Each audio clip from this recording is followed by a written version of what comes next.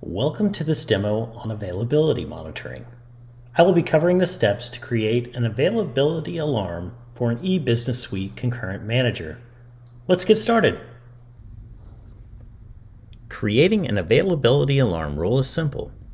Let's create an alarm rule to notify on concurrent manager down.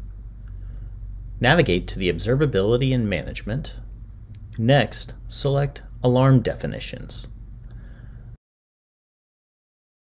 When creating an alarm rule, it is important you are working in the correct compartment. Click Create an Alarm to begin. Alarms should be actionable and contain a meaningful name. The alarm name will be used in the alarm summary, such as an email summary, when the alarm fires. The alarm severity should match the criticality of the resource. This alarm will notify if the concurrent manager is down. The severity of critical is warranted. The alarm body should contain details of the alarm or possibly a link to your source-controlled alarm documentation and resolution. Choose the compartment of the concurrent manager you wish to monitor. Concurrent manager availability metric is located within the Oracle App Management namespace. Stack monitoring metrics are grouped by resource group. Here we will choose Oracle EBS Concurrent Management Service. Once selected, all the metrics displayed relate to the concurrent manager. For availability status, choose Monitoring Status. Monitoring status is collected every minute. We will leave the interval set to 1 minute and the statistic as mean. In order for the concurrent manager availability to roll up to the EBS application, we must choose an appropriate dimension name.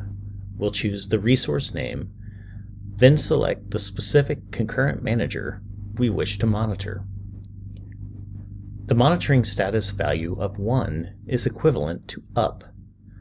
To alarm when the concurrent manager is down, we can choose a value of less than 1 or equal to 0.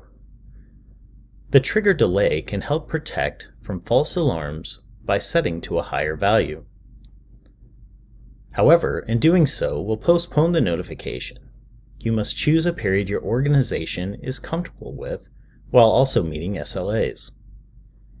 The chart provides a graphical view of the metric's value over a period of time.